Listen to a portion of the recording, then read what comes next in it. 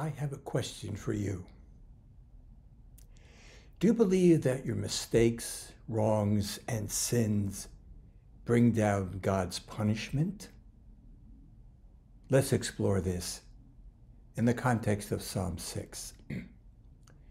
I'm Nick Connolly, privileged to be the pastor of the Mattawan United Methodist Church, welcoming you to Psalms at Midweek. Before we go any further, would you kindly swing over to the area and put a thumbs up? It helps to promote this video and all the offerings that I make on YouTube.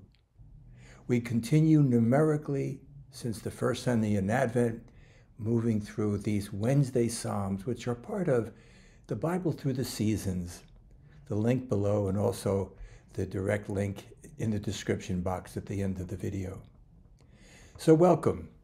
It's a wonderful time for us to be engaged in God's Word.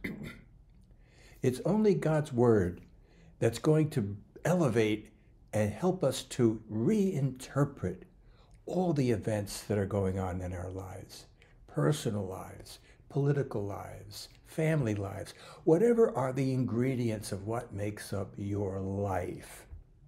We come now to a psalm that will help you to organize and to reflect upon what truly is the most meaningful way in which we can approach that question about God's punishment for our sins. Or so we believe, or maybe we don't believe, but I believe it lurks there in the background of upbringing, God's punishment. But before we go any further, let's take some time to become quiet, to become still, to become relaxed. Some nice deep breaths that let the breathing just move on out, carrying with your breath and your exhales whatever you need to let go of, whatever that is. Let's pause for about a half a minute.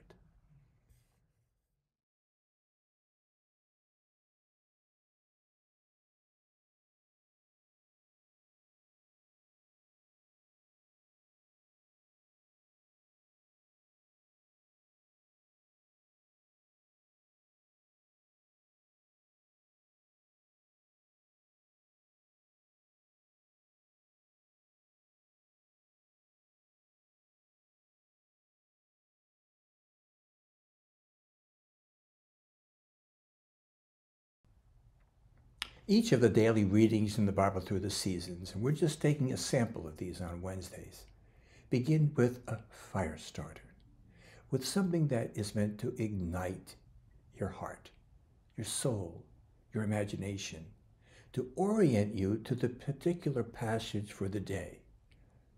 In the Bible Through the Seasons, each day of the week has its own part of the Bible, and Wednesdays are dedicated to the Psalms. Here is the fire starter, which I've entitled A Heavy Heart's Answered Prayer. God's grace in the shining star penetrates the earth, revealing the fragile goodness and hardened arrogance that lurk there. Here in the middle of Epiphany week, David's bed of suffering evidences the struggle between good and evil. Verse after verse come as waves of feeling expressing the extent of David's pain. However, the heart of this man extends even more, stretching his prayer to the utmost until he knows that God is answering him. The coming of Christ brings turmoil to resistant ones. The more you turn your life over to God, the more persecution you will receive. Expect it. However, expect all the more that God will bring you beyond your pain to the triumphant experience by faith of God's love and power in your life. Nothing, nor anyone, can take this away from you. So now let's turn to Psalm 6, the first of 7 penitential psalms that were enumerated around the 6th century. And so we read together. It starts out with this heading, to the leader with stringed instruments, according to the Sheminith, which is a name for an 8-string harp-like instrument, a Psalm of David. Now, David was a songwriter, and he created at first, 1,000 years BC, an oral tradition that kept moving on down. Eventually, either his own words or others created in his name. And that's the way we approach. We take as though the setting is David and his suffering. It personalizes it. So that what you're experiencing in your life, whether it's pain overt or it's down inside somewhere, whatever it is you're experiencing, we take David as a model for prayer. It starts out with the first verse. O Lord, do not rebuke me in your anger or discipline me in your wrath. Be gracious to me, O Lord, for I am languishing. O Lord, heal me, for my bones are shaking with terror. My soul also is struck with terror. While you, O Lord, how long? Turn, O Lord, save my life. Deliver me for the sake of your steadfast love. For in death there is no remembrance of you. In Sheol, who can give you praises? We continue now with verse 6. I am weary with my moaning. Every night I flood my bed with tears. I drench my couch with my weeping. My eyes waste away because of grief. They grow weak because of all my foes. Depart from me, all you workers of evil. For the Lord has heard the sound of my weeping. The Lord has heard my supplication. The Lord accepts my prayer. All my enemies shall be ashamed and struck with terror. They shall turn back and in a moment be put to shame. So the psalm begins where the entire book of Job wrestles. What happens when bad things happen to good people, or are we good people? That struggle to identify how it is that evil takes place sends the book of Job into multitudinous reflections until the end, when he's exhausted with all these arguments from his so-called friends. He just turns it over to God directly and says, and God in effect says, do I ask you to bring the sun up in the morning? I'm using paraphrases now. Do I ask you? He situates him into the mystery of the universe. There, my friends, is the beginning of that tantalizing question which sometimes torments our soul in one form or another. Am I being punished because of my sins?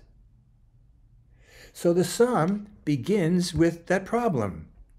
Lord, don't rebuke me in your anger or discipline me in your wrath. The assumption is that God is not friendly. But what happens when we get to verse 6? A shift begins to take place. The full extent of his suffering and his crying and his weeping is on display. He turns the focus on himself for a moment and becomes aware of his suffering. His eyes waste away because of grief. What strong expressions. And then in verse 9, the Lord has heard my supplication. Oh, so the Lord is not the one who is the source of this turmoil within me, this suffering, this anguish about sin and evil, and is God punishing me? He comes to the awareness that the Lord accepts his prayer. And he says also in verse 4, deliver me for the sake of your steadfast love. There's the plea. And in verse 6, there's a turn. It's like the hinge, a hinge that turns the focus now to, while expressing his suffering in even more complete ways, the drenching of his couch with tears, the Lord has heard my supplication. He knows that God has heard him because of his steadfast love. My dear friends, my dear brothers and sisters, God is not out to punish. God is pure love. And when we let that love in, it heals us. It takes away the focus, what did I do with guilt and shame that's going to produce maybe some wrath from God? No. All that you get from God is love.